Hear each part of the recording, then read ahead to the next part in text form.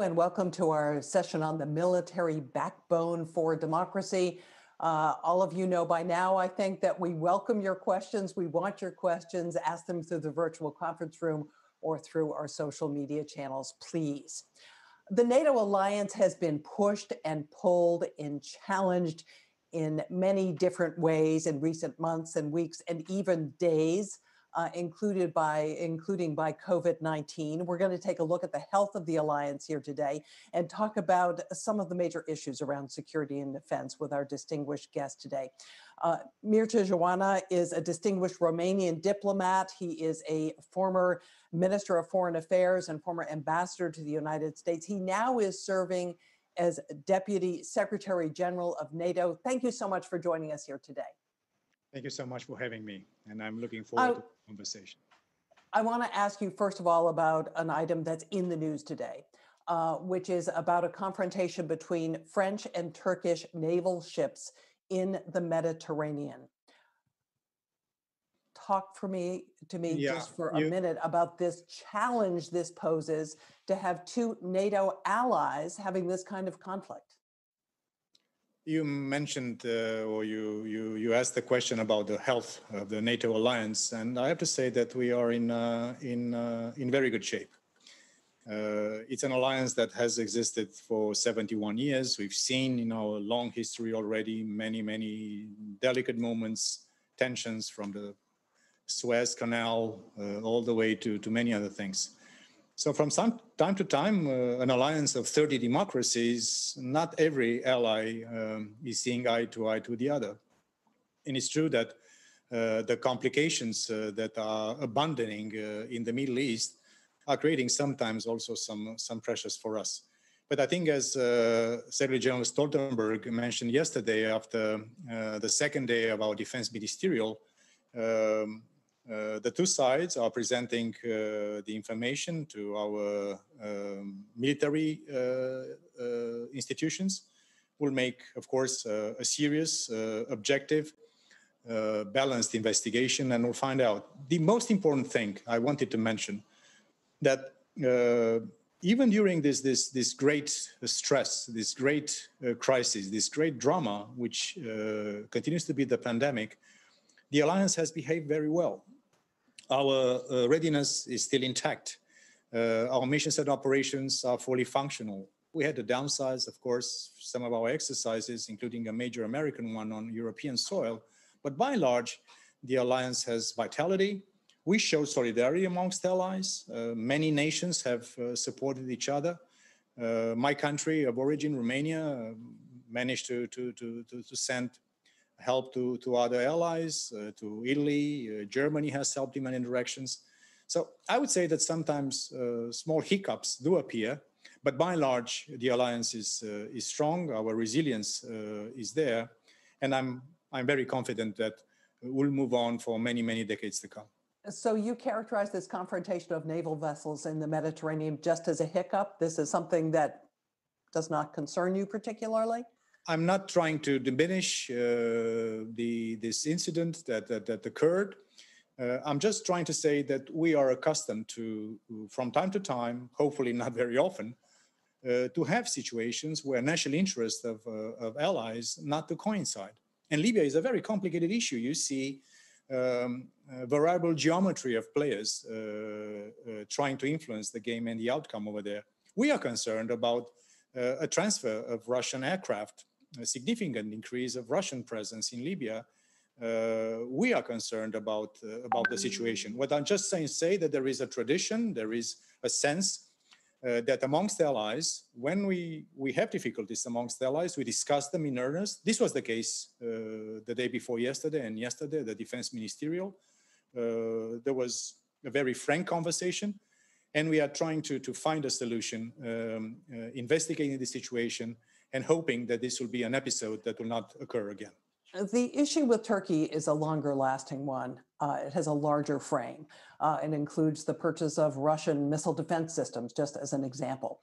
And I'm wondering if the democratic deficit, which we're also seeing in Turkey, presents itself as a strategic challenge to the alliance. Speaking of strategy and strategic, Turkey is an exceptionally important and full of strategic weight ally of ours. So while we are witnessing situations that are of concern, this intention of acquiring Russian missile defense systems is something that is of concern to us. While we see some actions that Turkey has taken that should have been probably brought forward to the alliance, we cannot underestimate the massive strategic significance and relevance of this great ally nation. It's a major military, has a geography which is complicated. It's a nation that has been affected by terrorist attacks like no other nation in the world. It has a complicated geography. So we try here at NATO to find the right balance between our interest to keep Turkey as a trusted and important ally, while when things are not going as they should, just to have a very candid conversation, which is the case here in Brussels or amongst the NATO capitals. And this is something which is already a public domain sometimes. I also want to ask you about another recent piece of news, President Trump's intention to withdraw 9,500 troops from Germany. I know that the defense ministers of NATO met this week. Secretary Esper spoke with them. Is there any indication that there's going to be a reversal or a modification of this decision on the part of the U.S.?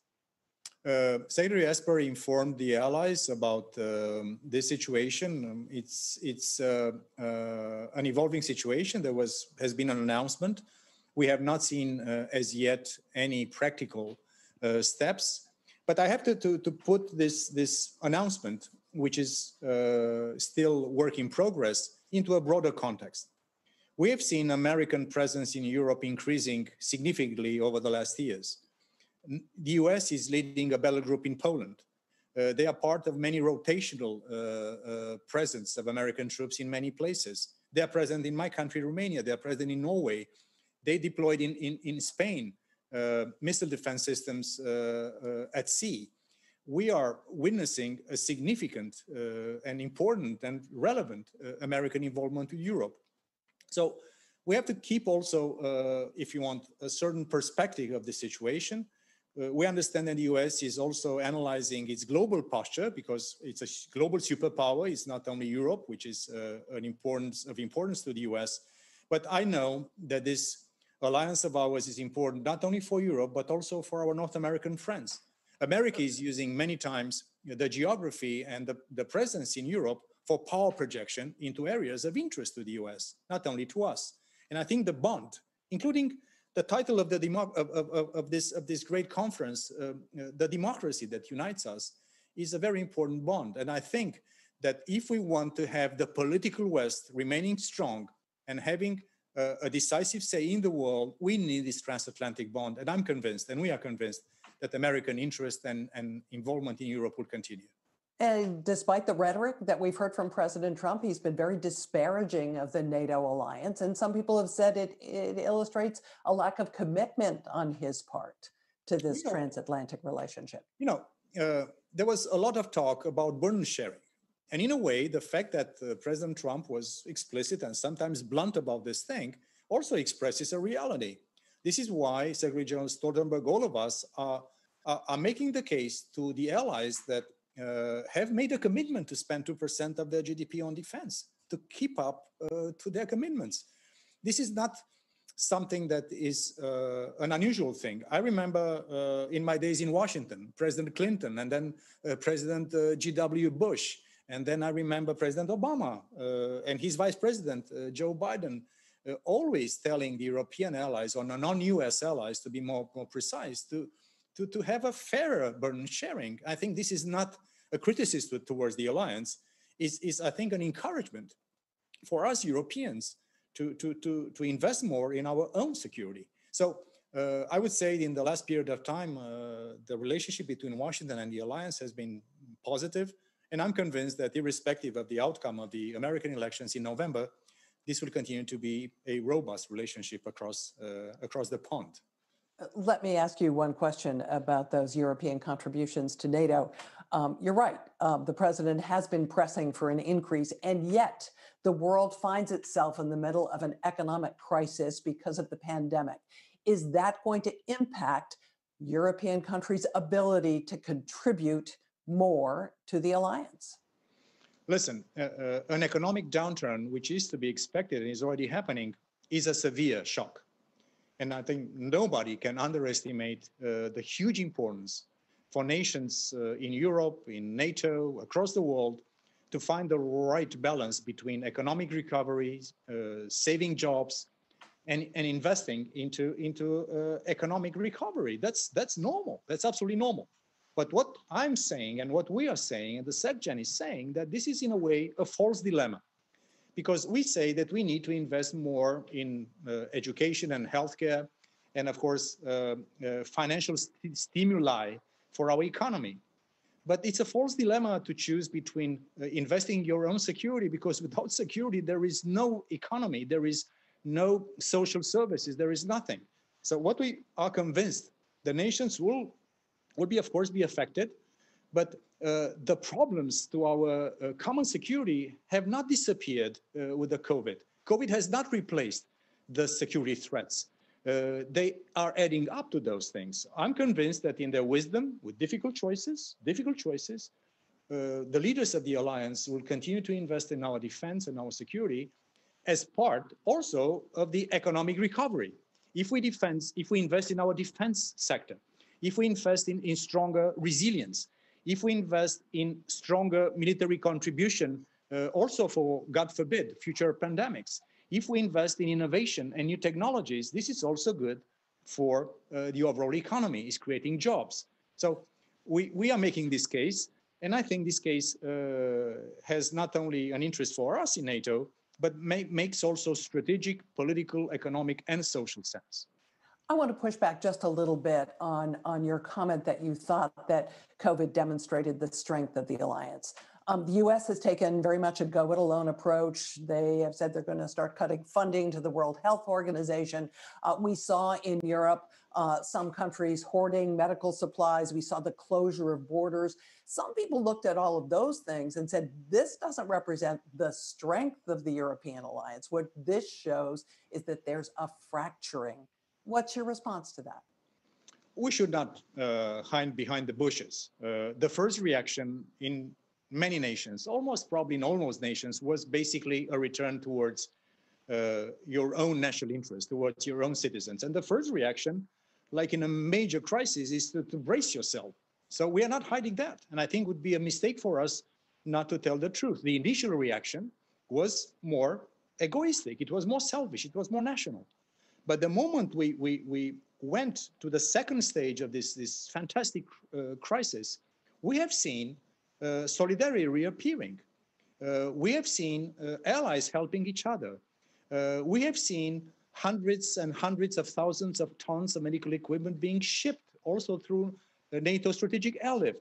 We have seen our medical doctors in harm's way. We have seen our military, 500,000 of NATO military in the 30 allied nations coming to the rescue. We have seen more than 100 field hospitals being raised by our military. So yes, the first reaction was a sort of a temptation to go national. And if there is a lesson to this crisis, and we are all of us drawing what we call lessons learned from this pandemic, that this kind of situations cannot be dealt only on a national level. I've been part of many conversations in my job with the European Union, with the UN, with the G7.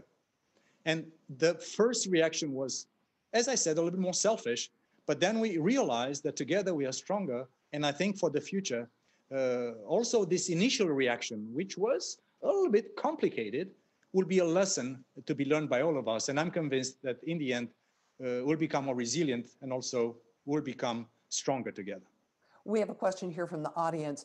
Given that the NATO alliance was founded as a deterrent to the Soviet Union, how can it continue to evolve and adjust to its new role in the modern world? Listen, 71 years of this alliance. Now we are 30 members. We received our newest ally, North Macedonia, just a few months ago. first of all, it was, and it is, an alliance of democratic nations. And for my part of Europe, I lived in communist Romania half of my life. And the fact that we were returning to the political West was in itself a major statement of our desire to catch up with the lost historical time that we were obliged basically to live through. But beyond the idea of a reunified Europe based on values, on democracy, rule of law, and respect for individual freedoms, there is also a strategic proposition into this. We are a defensive alliance. We have not invaded Crimea and amputated Ukraine of a part of its territory. It has been Russia. So we have not invented terrorism and had these horrific attacks on 9/11.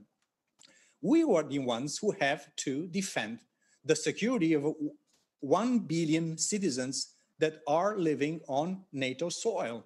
So adjusting to new security challenges and evolutions is part of our DNA. So one of Soviet Union and Russia. Let me say one thing, because I was the one, as Deputy Secretary General, to make an invitation to our Russian counterparts, part of the NATO-Russia Founding Act, to resume our NATO-Russia Council, which is that part of deterrence and defense. And Russia has been aggressive lately, but also dialogue and engagement. That's a dual-track approach. Unfortunately, our Russian counterparts have declined so far to re-engage in the NATO-Russia Council. We still do hope that they will come back to the table and discuss about deterrence, defense. If I may jump in here, Russia isn't the only issue. There's been a lot of talk during this conference about China and the threat it poses. As you, I'm sure, know, the former National Security Advisor, John Bolton, is promoting a book in which he says that President Trump asked President Xi for help with his re-election effort. Given what Bolton says in his book, when it comes to China, can NATO trust the US? Listen, all NATO leaders met in London in last December. And for the first time, we were introduced in our final communique some language on China. We basically, our leaders stated, all 30 leaders stated that we have to explore both the challenges and the opportunities of the rise of China. This is not about an election campaign in the US or anybody else. That's a reality. That's a massive country that has the second largest defense budget in the world after the US, that has invested tremendous resources into high-end military capabilities. It's a nation that also has a big market, and it's a big economic player globally. So I think it's only normal for us we are not looking for a new adversary, but we have to look, because we are a defensive security alliance, into the impact on the geopolitical and geostrategic balance of the rise of China. This has nothing to do with one administration or another. That's a fact. That's a strategic trend. And again, we are very, very attentive in making sure that we don't create new enemies. We don't need that. But also that we are careful in making sure that China is well understood also when it comes to their defense capabilities. And let me make you one point. There's a lot of talk about arms control. China has developed a significant arsenal of missiles, of high-end technologies. And I think it's only normal for the US and also for European allies to ask China and Russia to come back with the US to the negotiating table on arms control. So when you have, and you are trying to find global power status, in the case of China, there are also responsibilities that come with that position. And we encourage China to engage in this conversation about the new architecture of arms control around the world. Part of the challenge with China is technological. There is at least the impression that they are ahead of us, certainly with 5G. Artificial intelligence, they're making a huge investment there. Can NATO overcome its aversion to risk and come up with the money and come up with a more streamlined purchasing set of procedures in order to be competitive in this space? Are you up to the challenge or not? let me tell you what we believe in and what's the reality. It's also a race for technological supremacy between China and also other authoritarian regimes and us, the political West. And I say the political West, I'm including our partners, NATO partners in Australia, in Japan, in South Korea, in New Zealand, and many others around the world. We also know that we have the top universities in the world. 28 of the first 30 universities in the world are on Western soil, Western democratic political soil. We still have ingenuity and we have a capacity to adjust and adapt at national level, but also NATO level. So I'm absolutely convinced that this competition for technological supremacy, we have the arguments, the ingredients. We should not also underestimate the fact that China is mobilizing in a different way state and private resources in one hand, and also amassing significant amount of data that this can and is used for artificial intelligence and other things. But let me say one thing. Of course, sometimes we're a little bit risk adverse. Sometimes our, let's say, more bureaucratic system is much slower than the private sector. This is why us in NATO, myself, as chair of the innovation board in NATO, we are reaching out to the private sector. We try to find more agile instruments of financing things. We are also in the business of learning what the private sector sometimes is doing much better than governmental or big institutions like ourselves. So yes, I'm convinced that this is a race that we will prevail in, because again, there is nothing more conducive to ingenuity, innovation, and progress than a free society. There's absolutely no question mark in my head, and I think in nobody's head, that in the end, an open society, a free society, a democratic society is far more conducive for innovation, and in the end, we'll have the final say in making sure that we continue to have our technological edge intact in the years to come. Mr. Deputy Secretary General, we have got to leave it there. We're out of time. Thank you so much for joining us today. Great conversation. I enjoyed it.